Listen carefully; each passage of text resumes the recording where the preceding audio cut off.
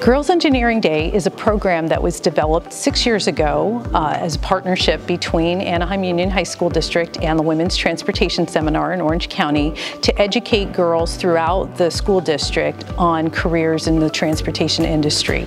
The goal of the program is to encourage students to stay in school, go to college, and consider STEM careers. It began with an email to Sherry Eifler, who is part of WTS, and basically I was just asking, could we have a Girls Engineering Day actually at Dale Junior High, and all of a sudden it's turned into this amazing district event.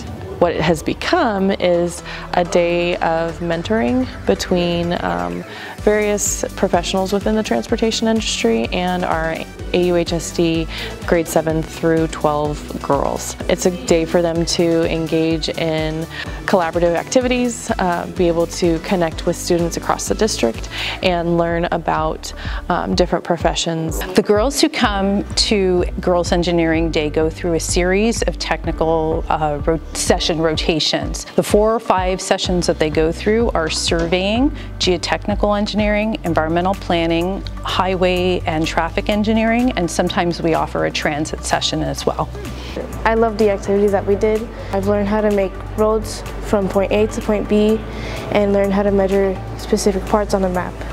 I decided to come because I wanted to learn more about engineering and like all the jobs that they have. We learned about how women can be like traffic engineers and how they can help the environment and help animals cross over to other sides of the forest and go across roads.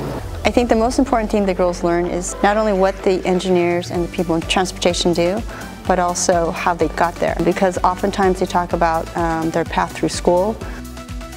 In Girls Engineering Day, we have many different people involved. Of course, we have volunteers from the Anaheim Union High School District throughout the district.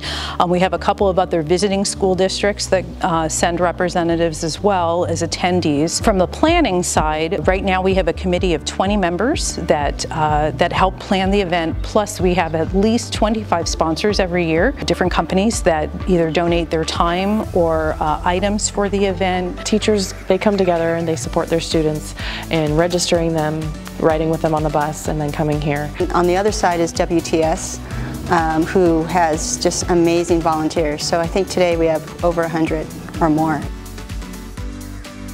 I feel like the goal of today is to expose our students to opportunities that they have, to see a variety of women in this profession from varying ages, to hear their stories and to see how a variety of diverse backgrounds can make it in these different industries, to also be able to collaborate with different students, because when we set up the initial icebreaker activity, they're working with girls from other campuses. So it's really implementing the 5 C's. It's really getting these girls to communicate with one another, to collaborate with one another. In the problem-solving activities, they're critically thinking. They're building character as they're interacting with the adults and interacting with folks that they don't know.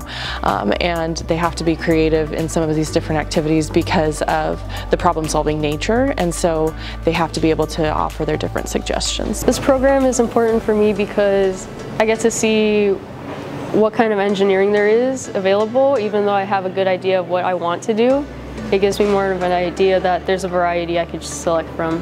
My favorite part is getting to see everybody learn more about it, and it empowers women to know that this isn't just a field dominated by men, and women are more and more becoming a part of it. It's also been really exciting because for the last few years our girls have applied for and gotten the scholarships for their future in potential engineering fields. There's a lot of benefits for girls to stay on that science and technology path and to give them the best chance at a solid career in their lives.